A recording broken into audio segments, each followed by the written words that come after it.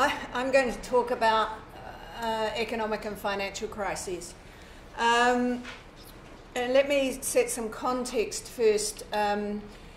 We had a number of workshops during the most intense initial periods of the crisis over COVID with developing country governments who were wanting to understand what actions were being taken in countries of the global north that were incompatible with their international trade and investment obligations.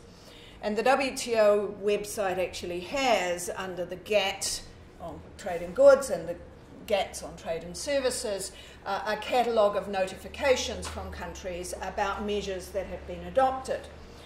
And South governments were especially interested because they wanted to say, well, if they can do it, we can do it too, which is not always the way asymmetry works. But and so there were a variety of measures, some of which we've seen here, such as new vetting criteria and thresholds for foreign direct investment, preferences being given for subsidies and bailouts and so on to local companies or to those in joint ventures, forced converting of facilities such as health facilities or closure of ports, measures affecting the supply of port services, and of course restrictions on labour mobility.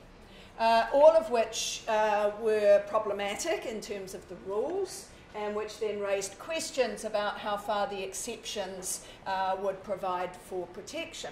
So we had quite a lot of discussions with South governments on that. But what I've become more interested in working on with some others is what the downstream economic, fiscal and financial crises are going to be arising out from COVID-19. And in particular, because I mainly work with countries in the global south, we're seeing firstly a revenue crisis. So you've got huge demands on government spending, you've got really serious problems about domestic revenue, you've got mounting debt, and looking for innovative new forms of taxation, such as digital taxes. The second is a quite serious sovereign debt crisis that's now emerging. We've seen Zambia as being the first of those whose debt clearly related to COVID, but more predictions of debt default and sovereign debt restructuring, and what are the issues for that, including in the investment agreements. And the third, which is a mixture of a foreign exchange and financial stability crisis, which includes the need to be able to impose capital controls, capital inflows, capital outflows, holding mechanisms to stop rapid inflows and outflows.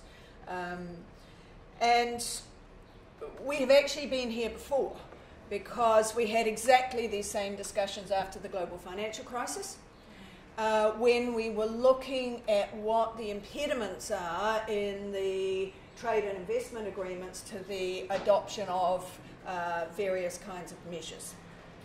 And I want to just refer a little bit to that, because my last Marsden project was in looking at transcending embedded neoliberalism in post-neoliberal era, and post-neoliberal era was partly around the instabilities of systemic crises. One of my case studies was on the question of financial regulation and capital controls.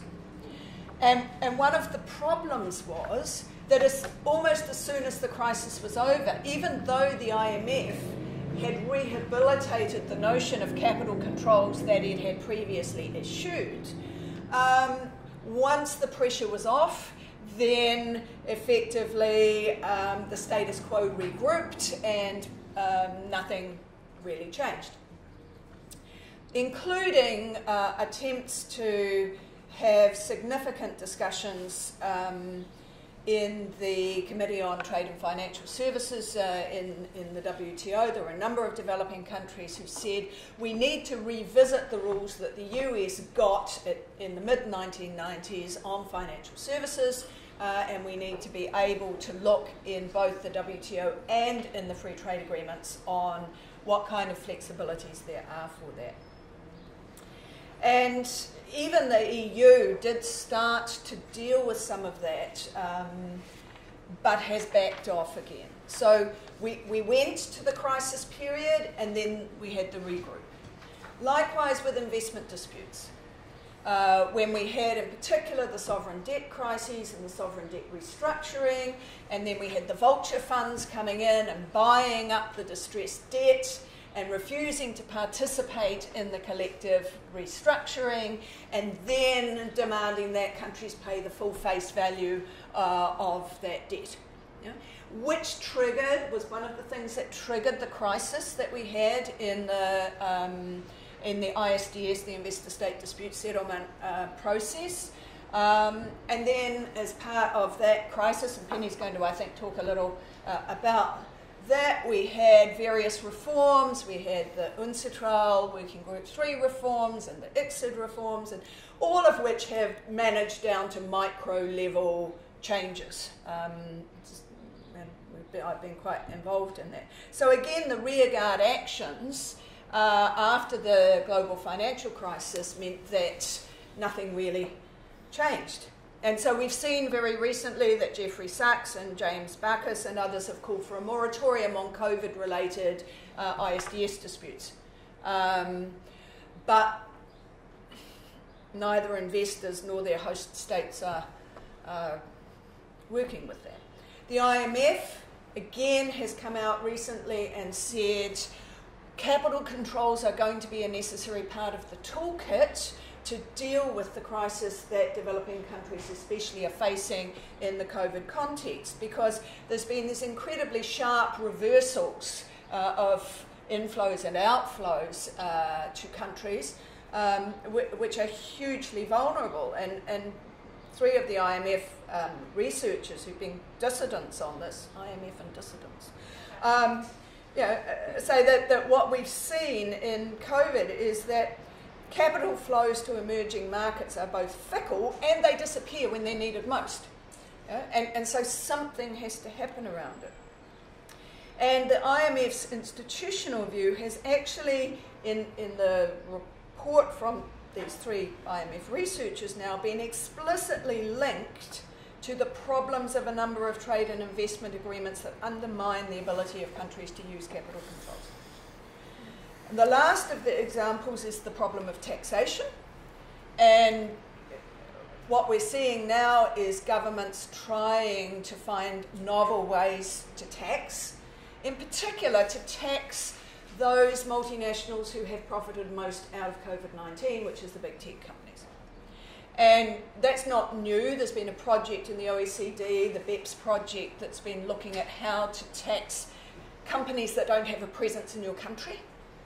But we have in the e-commerce rules now rules saying you cannot require a local presence, you cannot require a particular legal form of a local presence, you can't control the data, and so on. And also that you can't cap royalty payments that are part of the profit shifting where it's a condition of foreign investment and the like. And so we're seeing this tension, this huge tension between what are the tools that countries are going to need to address what will be a prolonged economic and financial crisis and the constraints that we have in the agreements. So a few of us have been talking about what to do about this. We think it'll be about March to June next year before we start to have the measures being adopted in countries, when then we're going to see what kind of pressure will come on. Will it come from other states? Will it come from investors? Will the IMF do another flip on conditionalities of debt financing? So what are we going to have happening here? And our concern is that the regrouping is already happening and that COVID-19 might just be another crisis that hasn't brought about the transformation that's needed.